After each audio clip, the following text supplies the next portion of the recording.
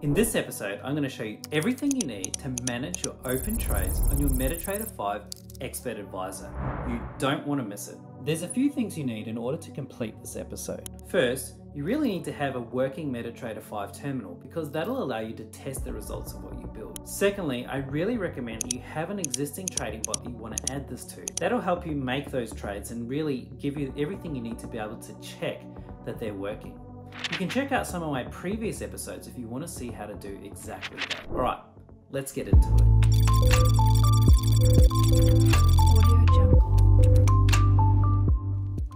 If you're following along from the previous episode, you would know that we've created a way to process what happens with our RSI algorithm whenever we receive a signal, which is pretty exciting. But if you ran it for a little while, you might notice a really annoying problem. And that is literally every single time it goes below the RSI 30, it starts to make trades. And that can be a real problem in terms of managing your risk and understanding how many trades are going to open and so on.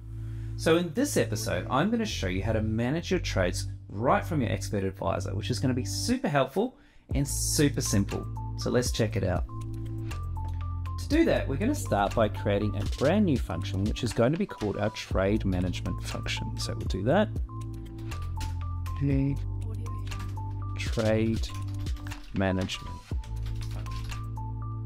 And the purpose of this function is to manage all of our existing trades. So that can be orders, which is what happens before the trade enters, and positions, which is what happens after the trade turns into a position. And we're going to return a boolean to indicate success or failure. So trade.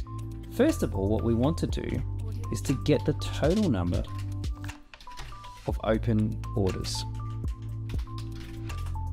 Okay, so that's going to be our int total orders, okay, which is orders total, which is a built-in MetaTrader class, and we also want to get the total number of positions.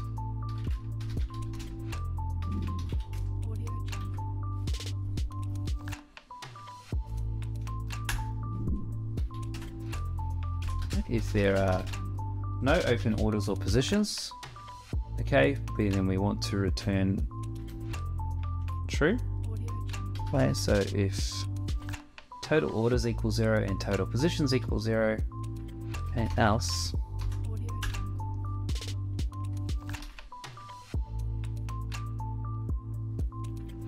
we want to check to make sure that the maximum number of trades isn't exceeded. So to do that, we add our total orders and total positions together, and then we convert our total trades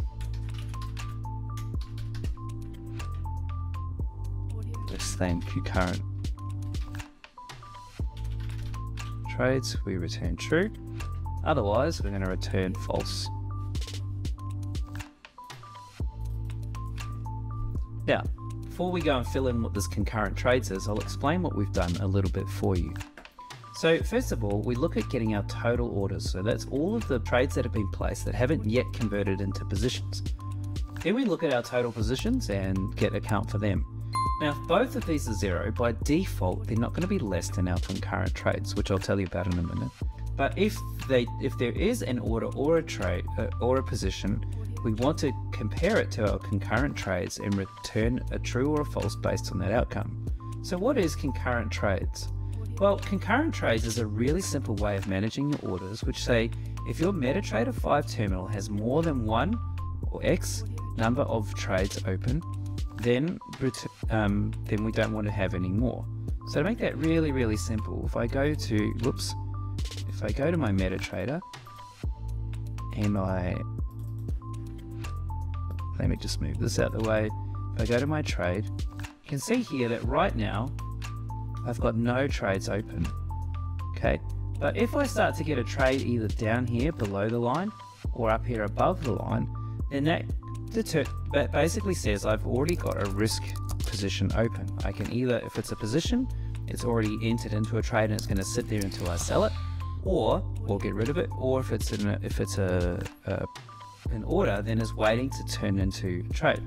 The concurrent trades basically compares against that and says I only want whatever number we set concurrent trades to be.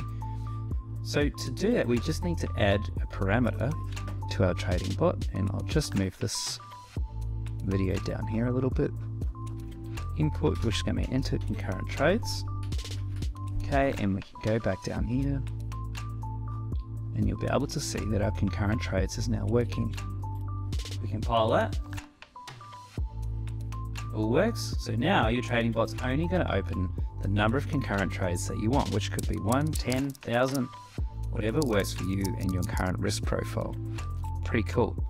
Now, the next thing we're going to be looking at is expanding our trading bot to really start to look at how we can backtest it and look into making it more effective. Because currently, it's just a simple RSI algorithm. We want to take it to the next level. So check it out.